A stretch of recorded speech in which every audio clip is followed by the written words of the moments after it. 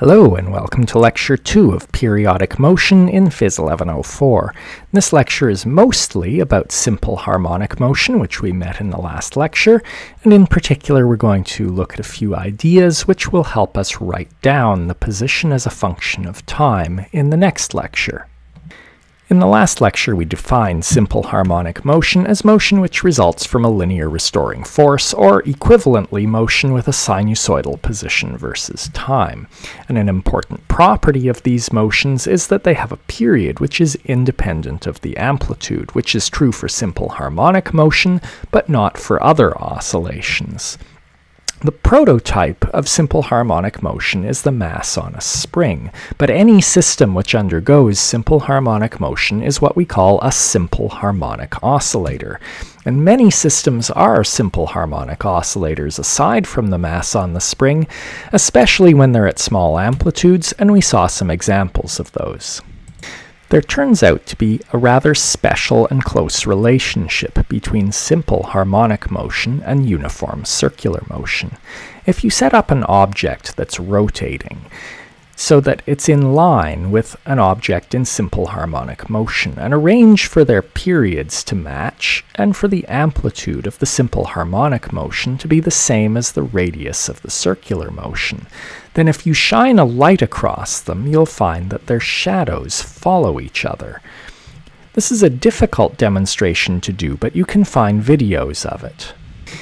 Here's a demonstration of this using a post on a rotating wheel and a pendulum, and you can see that the shadow of the post on the rotating wheel is doing a fairly good job of following the motion of the pendulum. Here's another demonstration of it using a ball on a rotating arm and another ball on a spring, and again you can see that they follow each other fairly well. This close relationship between uniform circular motion and simple harmonic motion is going to be useful to us because simple harmonic motion is a little bit complicated. It's motion with a non-uniform acceleration, but this relationship lets us relate it to uniform circular motion, which at least is motion with a constant speed. So we imagine an object which is undergoing uniform circular motion next to our simple harmonic oscillator that we're trying to analyze, and it moves around a thing that we call the reference circle. The reference circle is lined up with the motion of the oscillator so that its center is even with the equilibrium position, and its radius matches the amplitude of the simple harmonic oscillator's motion. And in particular, there's an arrow that points from the center of the circle out to this imaginary object. We call this arrow the phasor.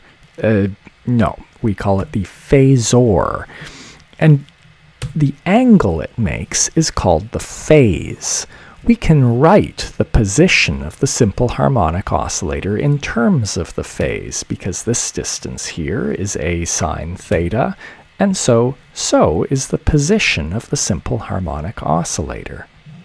Many vibrations are simple harmonic motion, but most are not, and so you might be wondering why we would spend all of this effort on understanding simple harmonic motion if it doesn't describe most vibrations.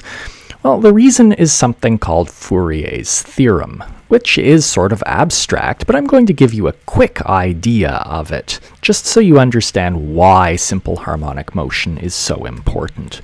Fourier's theorem says that all periodic motions can be expressed as a sum of simple harmonic motions. Well, to show you what that means, I need a motion that is not simple harmonic motion, and so I'm going to use some really fun math combined with my cello to show you that. I'd love to play you a tune on my cello, but I'm just going to play you one note.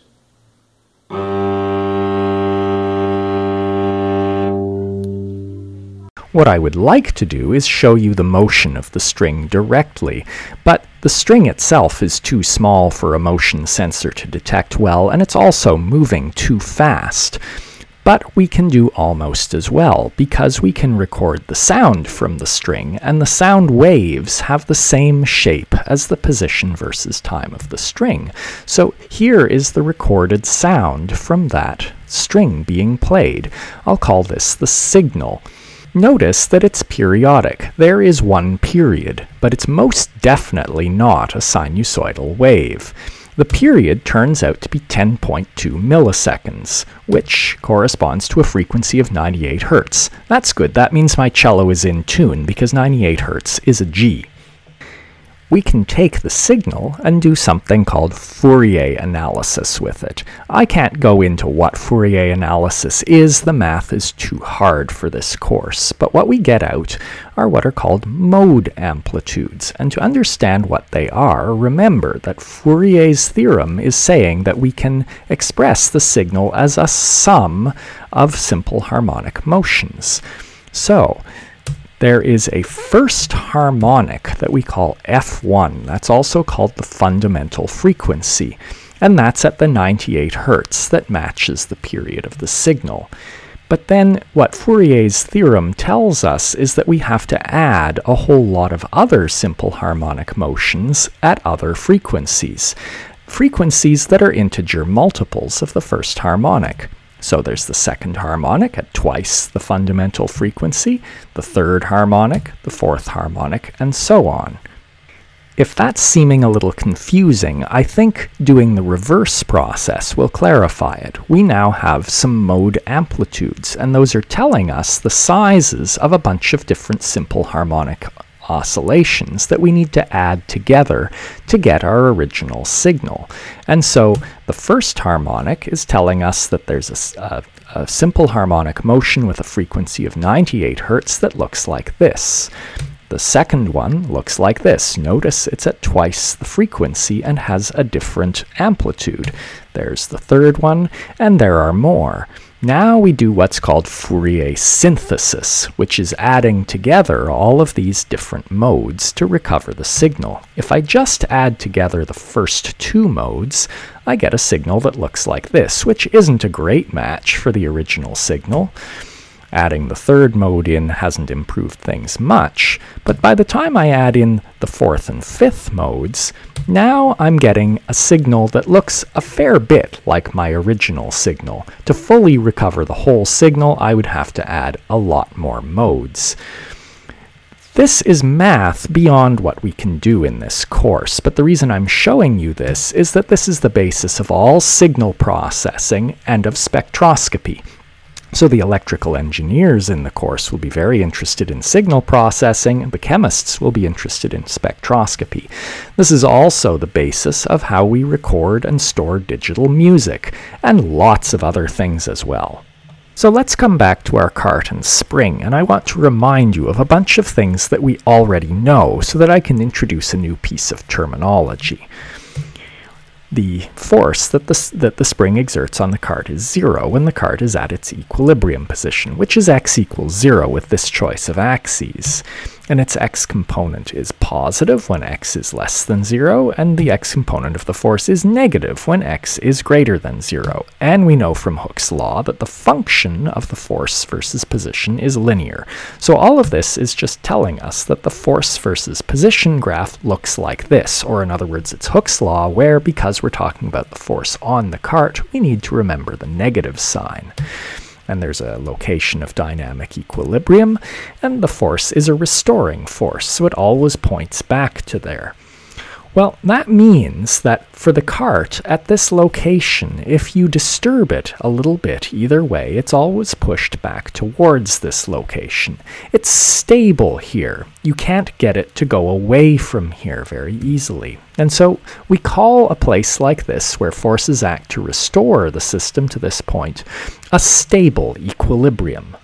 Well, now let's consider a more complicated situation where there's some set of non-dissipative forces acting on some object, and the vector sum of forces gives an x component that looks like this. And this looks like the sort of thing you encounter in advanced chemistry courses for interatomic forces and things like that.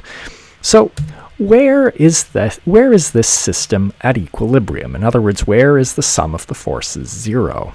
Well, we can see 3 places, and I'm labeling them x1, x2, and anywhere beyond the point x3.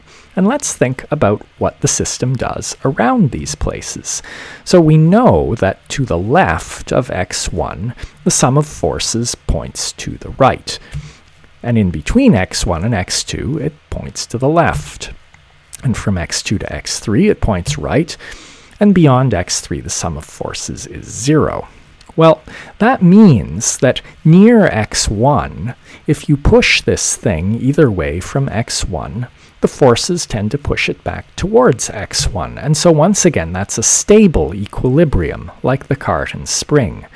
But look at x2. x2 is quite different. If you disturb this system from x2, the forces are going to push it farther away. And so you might be able to get it to rest at x2, but if you give it even the slightest nudge, it'll go zooming away from x2. And so we call that an unstable equilibrium. Anywhere beyond x3, the system just doesn't accelerate. So whatever velocity it has, it'll maintain that velocity, and we call this a neutral equilibrium. Now I want to look more closely at this point x1, which is a stable equilibrium. Think about the tangent line to the force versus position curve there.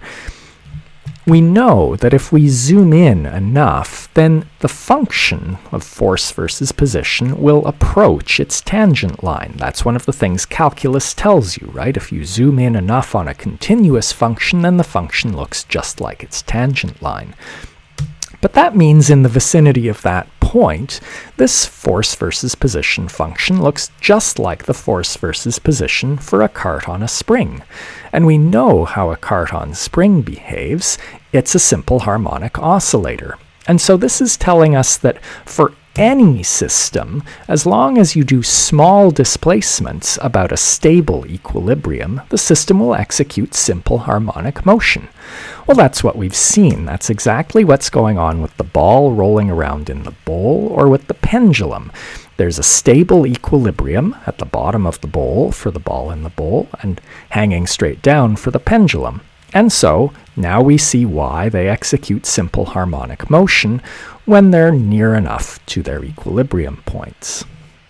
The final thing I want to do is connect this with something we saw way back in the unit on interactions. At that time we saw that in an isolated system with non-dissipative forces, the sum of forces points towards locations of lower potential energy.